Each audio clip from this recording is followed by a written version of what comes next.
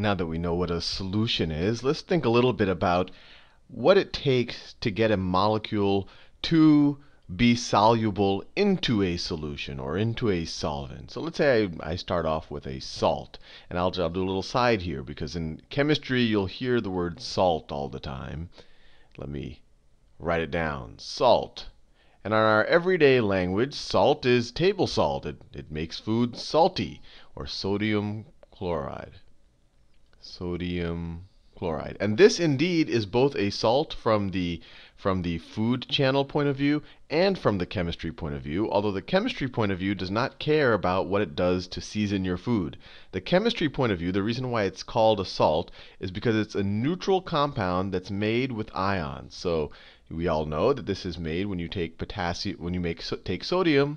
Sodium wants to lose its one electron in its valence shell. Chloride really wants to take it, so it does. Chloride becomes a negative ion.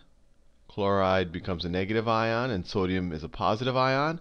And they stick to each other really strongly because this guy's positive now, and this guy's negative after he took away his electron. It's like, imagine your house is too small, so you have to give away your dog to someone who has room for the dog, but now you have to hang out at that person's house all the time because they have the dog you love. I don't know if that analogy was at all appropriate. But I think you get the idea. A salt is just any compound that's neutral. The other common ones, potassium chloride. Yeah, you could do calcium bromide. Or I could do a bunch of them. But these are all salts, and what we want to think about is what happens when you try to essentially dissolve these salts in water. So we know what water is doing, liquid water. So let me draw some liquid water. So if that's the oxygen, and then you have two hydrogens that are kind of lumping off of it. I'll draw it like that. I'll draw a couple of them. And then of course you have another oxygen here. And maybe the hydrogens are in this orientation, because the hydrogen ends are attracted through hydrogen bonds. We've learned this. To the oxygen ends, because this has a slight negative charge here, slight positive charge here.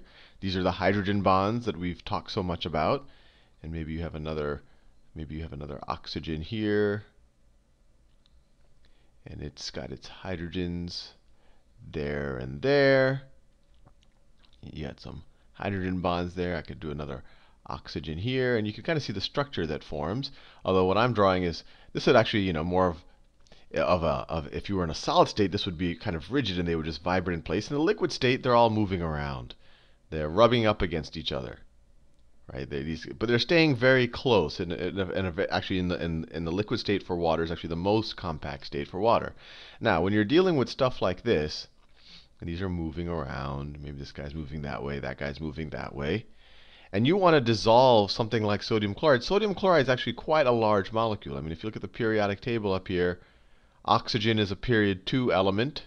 Period 2, hydrogen is very small. We know when it gets into a hydrogen bond with oxygen, it's really just a proton sitting out there, because all of the electrons like to hang out with the oxygen. Well, I'll say sodium and chloride, they're considerably larger, and I won't go into the exact molecular sizes, but maybe sodium, let's do sodium, which actually, just as a review, which is larger?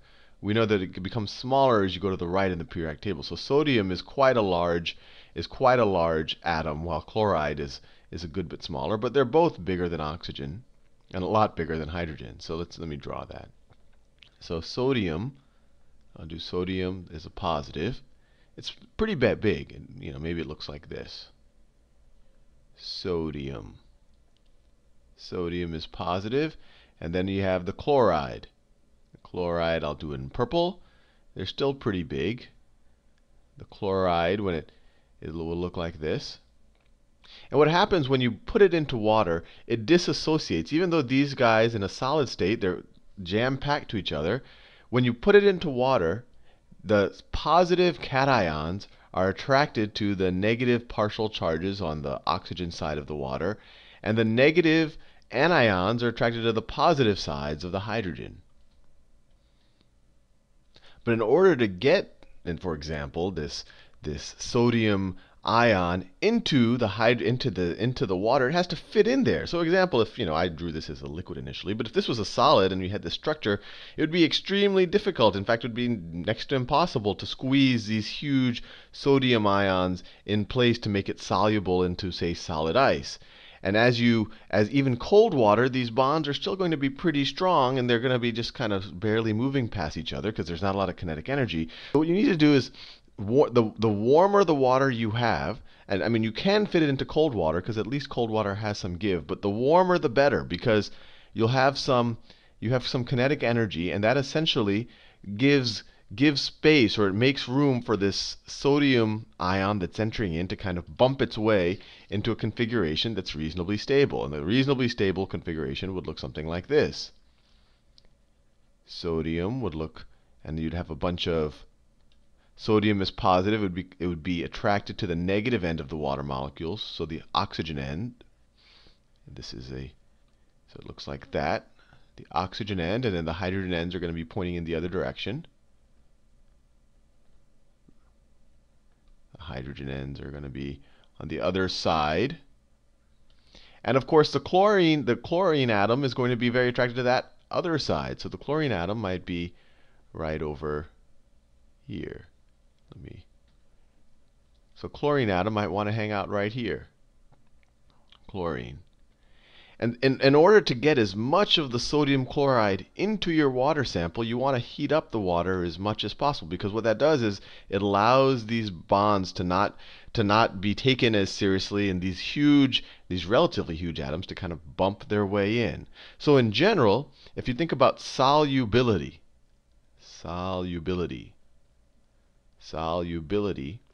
of a solute in water, or especially if you think of a solid solute, which is sodium chloride, into a liquid solvent, then the higher the temperature while you're in the liquid state, the more of the solid you're going to be able to get into the liquid, or you're going to raise solubility. So temperature goes up, solubility goes up. For example, if you were to take some table salt, and you could experiment with this, it doesn't seem too dangerous. Keep putting and not too expensive because salt is reasonably cheap. Keep putting it into a glass, and at some point it'll dissolve, and you could shake it a little bit just to make sure. And you could think about what's happening at the molecular level while you shake it, and why does that help to shake or stir things.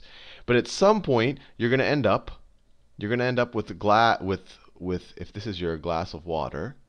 This is your glass of water. The salt will keep going in there, but at some point you'll have salt crystals at the bottom of your glass.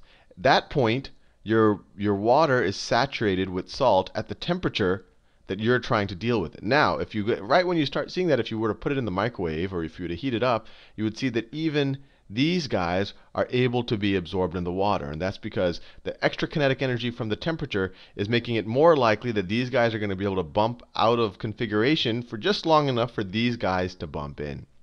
And just a little side note, when you take these salts, which are just ionic compounds that are neutral, they're made of ions, but they cancel each other out. When you put them in water, these compounds by themselves aren't normally, when they're in the solid state, they don't normally conduct electricity. Even though they're charged, they're very closely stuck to each other, so there's not a lot of room for movement of charge. But once you disassociate them in water, or dissolve them in water, now all of a sudden you have these floating charges in the water, and this does conduct electricity. So it becomes quite a reasonable conductor of electricity.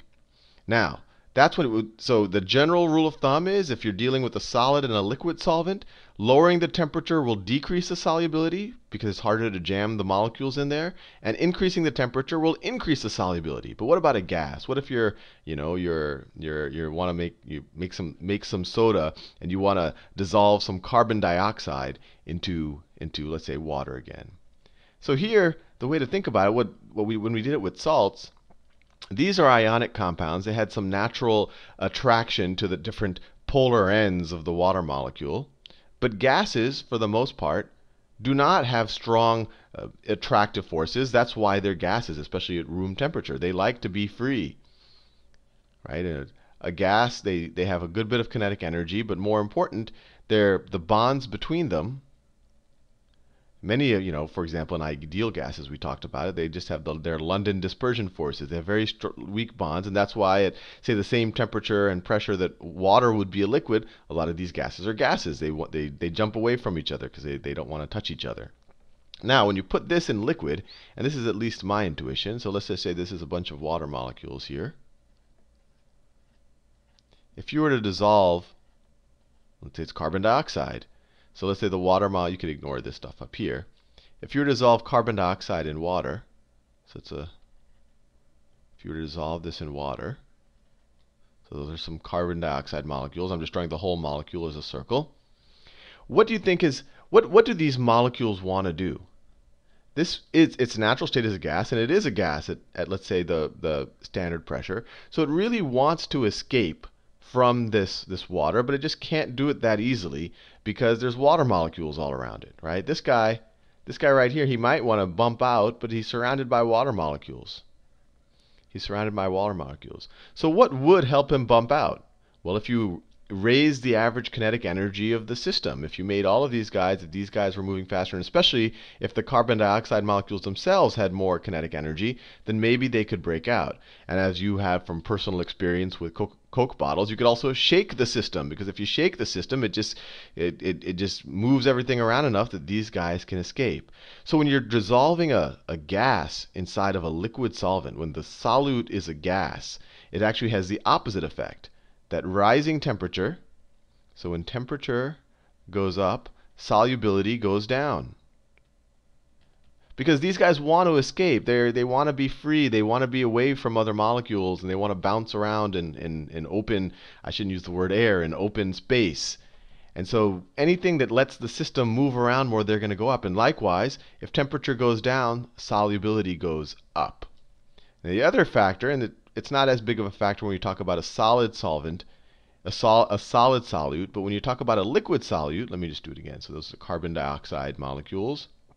And then you have a bunch of water molecules that they should all be the same size, that it's dissolved in. I think you get the idea. Pressure is also a big factor. I already said that these guys, their natural state is to roam free. They want to get out. They want to somehow bounce out of the water. But if you have a really high pressure up here, if the atmosphere up here has just tons of molecules bouncing really hard down on the surface of our solution. So if we have, things are there's just tons of molecules bouncing really hard off the surface, it'll be harder for anything to escape upwards. And that's why when you have pressure going up, or at least this is the intuition, when pressure goes up, solubility of a gas also goes up. Solubility, and this is for a gas. So just the interesting thing to remember is that when you think about solubility, solids do the inverse of gas. Temperature is good for solid solubility. Right? We said when you put salt or sugar in water, it's good to increase the temperature. You'll be able to put more in there. On the other hand, with a gas, it's the opposite. You want colder temperatures to put more gas into the solution, or you want higher pressure to keep it, at least in the way my mind works, is keep it from escaping out the top. Anyway, hope you